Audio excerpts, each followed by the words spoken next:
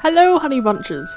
To say I've been a smidge intimidated to make the leap and actually start this epic Harry Potter but vegan series would be a wild understatement. Generations have studied these books and films through simply growing up alongside them, and because of its mega-enormous fan base, with nearly every person on the planet knowing his name, me adding my little log to the fire seems like a rather unnecessary creative maneuver to make. However, I like to be someone of my word, so here I am, and hopefully I will see it through to the end. I should come clean and say that by being born in the year the first book came out, me actually reading the series happened embarrassingly late for me. I was 14 when I read the series front to back in every spare moment I had, which for some movie context was between the first and second part of Deathly Hallows coming out. I've always wished I was more of a reader and found it easier to focus my attention and persist when the words on the page didn't entirely grip me, but reading Harry Potter showed me that I could read a book with ease and have that page-turning sensation that everyone I knew talked about. Many people say that they found Harry Potter or that Harry Potter helped them through a difficult time growing up, or that their difficult childhood was remedied by this series. I only really admitted to myself that this was the case for me a few years ago when I thought about how I did happen to read all the books while I was in between friendship groups, and had literally no one, or so it felt like, to hang around with at recess and lunch. So rather antisocially, I know, I would grab the book I was up to and my lunch, walk briskly to the library, gulp down my lunch as quickly as possible while standing around the entrance with all the people who had similar ideas, and then find a spot and forget about my current uncomfortable friendship situation. I already was a major fan of the films, especially the scores that I'd been listening to on my wee little MP3 for years, which transpired into me writing, but thankfully not sending, a seriously long-winded fan letter to composer Alexandra Desplat. I did the eager trips to the bookstore with my brother to get the next book that I would only come to read years later. I know, shame on me, but my rather low-level knowledge fandom was always supported by my encyclopedic older brother growing up, who always read the books in under 24 hours, to my mum's annoyance that they didn't last longer. Around the time I finally read the series, it just so happened that my family were planning a trip to the US, and the states we were to visit were up for family discussion. The Orlando Harry Potter park had just opened, and so with some serious persuasion, we went when I was 14-15 years old, and I literally had the best time of my life. Well, how anxiety-free I was there probably greatly attributed to me saying that over and over again. But it was brilliant. Teenage me would eye roll at overhearing tourists say, "Butterbeer, they shouldn't be selling alcohol at a theme park," and scoff that the knowledge of the people who were lucky enough to grace the park's entrance was so low. Yes, little shitty me wasn't so good at understanding that my love for the story and the world was one that nearly every second person on the globe shared, yet at different intensities. I suppose over the years as I found friends other than Harry Potter, I became less possessive and more understanding about how much Harry Potter meant to most people. But when I made it to the Harry Potter studios last year, when I visited London with my mum, I majorly welled up, and probably because the series when I first read it had been more of a comfort than I knew. I'm reasonably confident my Harry Potter knowledge will hold up in the essay parts of this series, however I fully realise that most people are major whizzes on the topic. I did reread the series only this past November, and note the number of dishes I could veganise from the texts. However, for the most part, the content that I'm delving into, both story and food-wise, will be what I've got visual reference for in the films. I'm confident the recipes I have chosen will be actually usable and helpful recipes to have, and not sort of novelty sweets like pumpkin pasties and chocolate frogs. I plan to do 7 Harry Potter but vegans, merging parts 1 and 2 of the Deathly Hallows into one, as fighting rather than food fills a lot of the last installment. So please be kind while I do my best at adding a little honey bunch flair to possibly the best example of storytelling ever. Okay, so the first installment, Harry Potter and the Philosopher'S Stone. I watched this for the first time in yonks, primarily because it was the only one we had on video, and videos are a big bum to rewind, shortly after watching the latest Fantastic Beasts film. And the thing that majorly struck me is how much time and space magic is given in the film. Sure, there's a reason for this, being because the audience, along with Harry, are being introduced to the wizarding world. Yet that aside, I just love that magic is allowed to be a character of its own. It's given time and space to breathe and do its thing, and it's not rushed through or superhero powered up. Sure, the special effects were already being pushed and experimented with at the time of the first film, but I argue that this works to the film's advantage, as it leaves Harry and his experiences to be the centre of the film. Magic isn't used all that much in the first film, granted because Harry hardly knows any, but when it is used, it's used really gently, such as the Leaky Cauldron sign only appearing as Hagrid and Harry move towards the door. It's far from the animation that happens when Newt and Tina enter the entrance to the French equivalent of Diagon Alley in the second Fantastic Beasts installment, so it's subtle and therefore I'd say believable. Okay, so the scene where Dumbledore uses his Deluminator in Privet Drive at the start of the film to put out each and every light, one by one, is a little comical in its pacing, but I think it's nice that despite the film's measured pacing, faith is always put in the world's ability to ensure the audience doesn't tune out. Wood explains the game of Quidditch in a simple, tutorial-esque scene to Harry, and consequently ensures that the audience is set for the rest of the series. All the films have seriously hilarious moments in them, but this combination of this being the first Harry Potter film, Harry being the youngest in it, and therefore it being suitably sunny in tone, translates to the number of funny moments, although subtle, being quite plentiful. First of all, despite it being horrible that Harry has just been orphaned, anyone find it rather humorous that Hagrid arrives with Harry at Privet Drive in a baby carrier hung around his neck? You see it only briefly, but paints Hagrid as quite the motherly figure. Dudley, although being a real git, I think is most hilarious in his most pathetic moments, which appear quite frequently in the first film. For example, when he arrives home from the zoo, whimpering and looking like E.T. wrapped up in a blanket, or when Harry's Hogwarts letters start flying in through the fireplace at a considerable pace and Dudley jumps up onto his mum's lap as if he was 10 sizes and 10 years younger. Another moment that perhaps only I find funny is the fact that the wrapped up Philosopher's Stone in the vault at Gringotts really looks a lot like a little Christmas pudding. And with Hagrid saying, "secret Hogwarts business," the whole seriousness of the situation seems rather silly. Also, another brief chuckle-inducing moment you might have missed is Filch barracking for Slytherin at the Quidditch match. It passes quickly, but it's golden. Now, I would have watched this film for the first time when I was about 5 years old, so it's hardly surprising that many things went straight over my head, nor that I continued to misinterpret details throughout the later films. For example, who lives in an area called Little Whinging? When Harry's left on the Dursleys' doorstep, I clearly failed to ever read the address in detail on the letter that Dumbledore addressed to the Dursleys, so it was only in the 5th film when Fudge is reading the charges laid against Harry that it actually clicked that was the name of the place where he lives, not a name to describe Harry when he's doing a little whinging whenever he talks about the Dursleys. Also, the way Mr. Ollivander says "yikes" when Harry eventually finds his wand was with such a peculiar accent and intonation that I always thought he was saying "yikes" in a baffled voice. Again, fail whale on my part. But because I first saw this film at such a young age, I think I first had a very textual initial reading of it, filled with the sounds, music and movement of the film rather than the story. For example, when Harry asks Hagrid where the heck he's going to get all the money to buy all the things on his school list, and Hagrid says, "Gringotts, the Wizard Bank." For me, that will always sound so out of place American. But speaking of this rather odd reading I initially took from the film, anyone else find it interesting that Hagrid's presence and confidence shrinks to the size of a schoolboy when conversing with the Goblin Bank teller about entering Harry's vault, feeling that despite their contrasting sizes, he is intellectually inferior and incredibly self-conscious about the matter. For some reason, the moment when Harry stands on his broomstick like a surfboard in the Quidditch match, and his little baby face glides towards the snitch, that always causes me to well up with tears. And the moment when Harry runs through the barrier onto platform 9 3/4, instead of sharing his wow moment at the station that has miraculously appeared in front of him, I just want him to move out of the way of the barrier,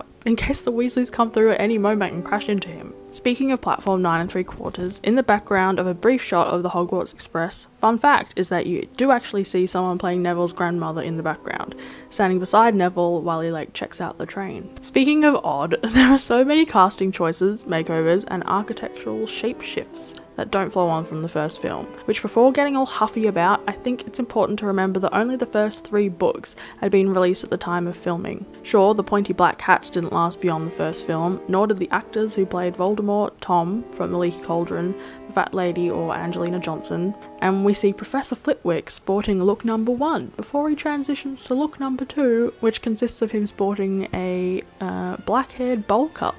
Sure, the grounds of Hogwarts, Quidditch pitch included, look a tad animated at times, including the faces of those on broomsticks if you look really closely. Shh.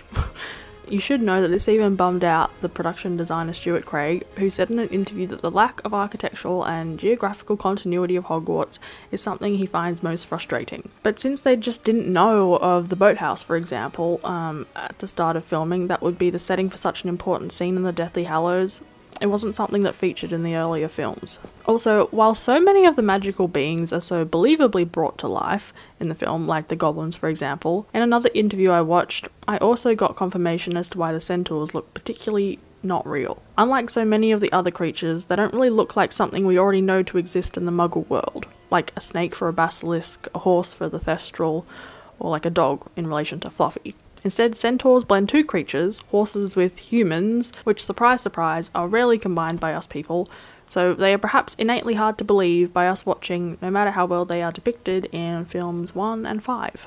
But enough talking about everything other than Harry, Ron and Hermione, the classic comedic duo who bond in the film by bringing down a mountain troll and using their strengths to solve adult problems. The amount of eye-roll acting in this film by the trio, as well as Filch, is actually so good, and something that is worth rewatching just to look out for. But in all seriousness, the origin story of the most iconic team is bloody brilliant, and shows each of the highly flawed and human characters demonstrating their strengths in a sort of three-way yin-yang to overcome their goals. A seriously sweet detail that you might have missed are the handmade cards on Harry's bedside while he's in the hospital wing at the end of the film. I think Ron is my favourite character from the first film, as his little face is just too cute. And also the intense chess match played in the quest to save the Philosopher'S Stone, filled with Hermione's flinching reactions, Ron's determined little eyebrow tense expressions, and percussion-filled music playing over the top is bloody brilliant. He's so in his element. But to finish, my favourite line from the whole film is when Dumbledore says to Harry in regards to the Mirror of Erised, "It does not do to dwell on dreams, Harry, and forget to live." In this quote, Dumbledore, at least to me, encourages Harry to live, to enjoy friendship, love and happiness, which is everything Voldemort refuses to. In a way, from this line it's hinted at that despite all Harry faces over the next 7 years, he always, or for the most part, remembers to enjoy the friendships he has. And with that, let me now take you through the deliciousness from the film, in which I plant filled for your enjoyment, in Harry Potter and the Philosopher's Stone, but vegan.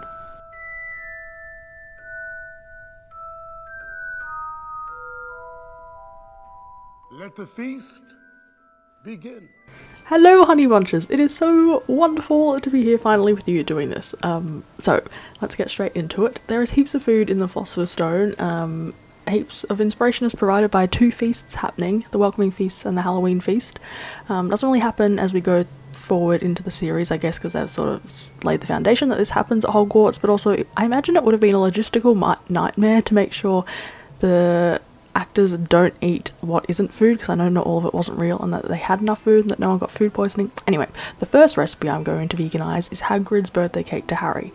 Now that is a seriously lovely mop of pink icing on that cake, and you do see Dudley eating it and it looks like a chocolate cake, but hey, I took my cue from the pink icing to make a strawberry cake because I've been wanting to do that for a while, so I hope you're not too shocked at my creative interpretation and you're following with me and everything's dandy, because this is a seriously good strawberry cake and I'm very proud of it. And I think it's a good homage with a vegan honey bunch twist to that Hagrid birthday cake. So you just whisk together the dry ingredients, it's like flour, almond meal, raising agents. Then you want to blend together the wet ingredients, and those red things are strawberry skins. Just the outer edges of the strawberry are the most flavourful, and along with strawberry jam really help to give it a really wonderful strawberry flavour that you would totally be able to identify if you like ate it blindfolded, I reckon. So there's like vanilla, apple cider vinegar, maple syrup, plant milk in there, and then I just mixed in some vegan butter because that was ready. That's why I didn't put it in with everything else. Anyway, it looks like a weird smoothie that's not. Anyway, you just make a well in the center of the dry ingredients, pour the wet into the dry and mix it together, and bloomin' heck, look at that lovely pink colour. That is definitely a strawberry cake batter if ever I saw one. So you just put it into the one cake tin. You do cut in the middle of it across to put strawberry jam, so you could do it in 2 tins if you wanted, if you're a bit scared to do that, but I promise you can do it. It is not as hard as you think. So while that's cooling, I made the icing, which is vegan butter, vanilla and strawberry jam, and icing sugar. The strawberry jam gives it a great strawberry flavour and colour, meaning you don't have to use red food colouring, which is a major win. Yeah, and then that's what it looks like, and we can build up our cake. Just a tip on the cake, definitely use a slow setting in your oven. That will make sure it doesn't have like a funky top, you know, where it's all puffy and not even. So use a serrated knife to cut through it, and if you're really concerned about this, look, every time I do it I'm like, I've totally stuffed it up, it's not going to be even, and then I lift off the top layer and it's fine. So have faith in yourself, you can do it. So you just want to put a nice thick lovely layer of strawberry jam in the middle and then plonk the top on top and ice it. I really need a large icing knife thingy bob. I think I'm due for one of them. That would make lots of things much easier. Wow. And then I just put strawberry rings around the outside to, I guess, like indicate that it's definitely a strawberry cake. But this is a seriously good cake, Honey Bunches. It's like, oh, the flavour is so spot on. It's like a light, spongy kind of cake, and yeah, just heavenly. I really like it, really recommend. And you can just swap out the gluten-free flour for regular if that's your thing.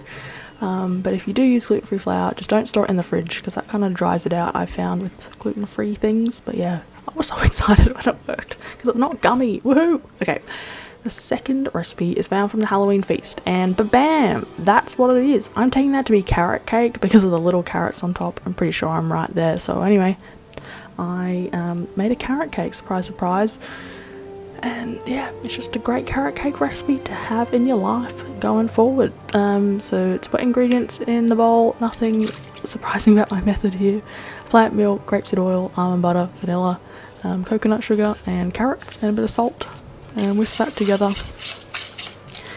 I've been so nervous about doing this voiceover, Honey Bunches, because everything else takes so many hours that I want this to be extra special, but kind of getting used to the fact that my voiceovers are still coming from me. I haven't changed, so they're going to be as weird as inarticulate as usual. Anyway, let's get back to cake. So I just put the dry ingredients on top, mixed in some walnuts. You could also use pecans if that's your thing, or omit them if that's what you like to do.